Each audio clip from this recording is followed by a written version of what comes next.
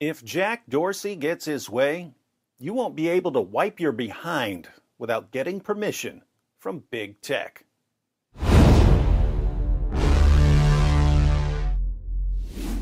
Jack Dorsey, like all the other tech giants, is following the same playbook as just about every tyrant in history.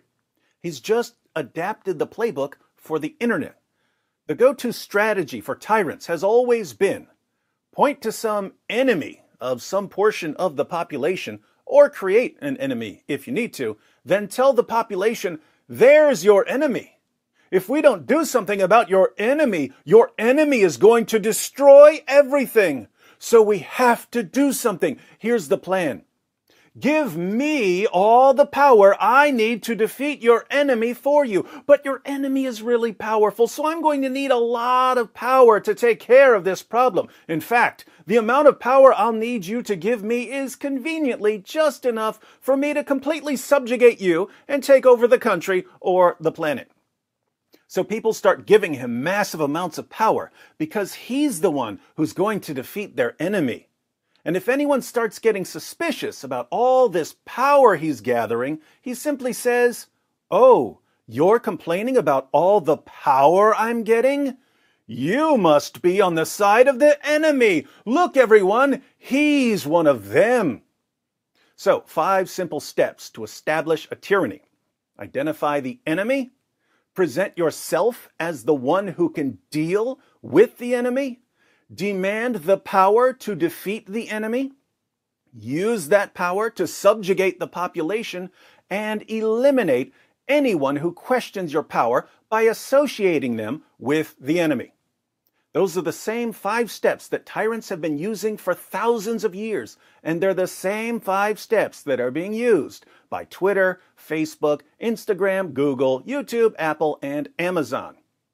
In a video leaked by a Twitter employee and posted by Project Veritas, Twitter CEO Jack Dorsey admitted that even though the focus is on Donald Trump right now, this is just the beginning, because he's got big plans. We do intend to do a full retro, as I said in my note. It is going to take some time.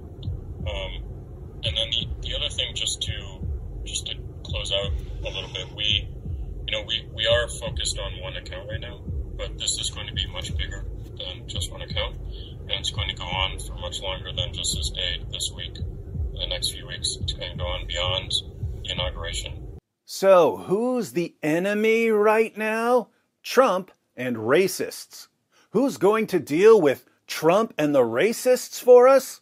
Jack Dorsey. What sort of power does he need to defeat our enemies? He needs the power to cancel anyone he views as a threat. Once he's defeated our enemy, is he going to relinquish his power? Of course not, because there are enemies everywhere. So we need Jack Dorsey to constantly police everything anyone says for our own good. What happens if you object to tech tyrants having this kind of power?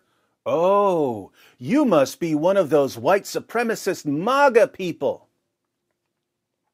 So obvious, so predictable. You have to be so utterly gullible to fall for this. And yet, it's been working for thousands of years. If people are stupid enough to fall for this over and over and over again, can you really blame Jack Dorsey and Mark Zuckerberg and Susan Wojcicki and Tim Cook for thinking to themselves, you know, someone's going to subjugate these morons. They're basically begging to be subjugated. So it might as well be us.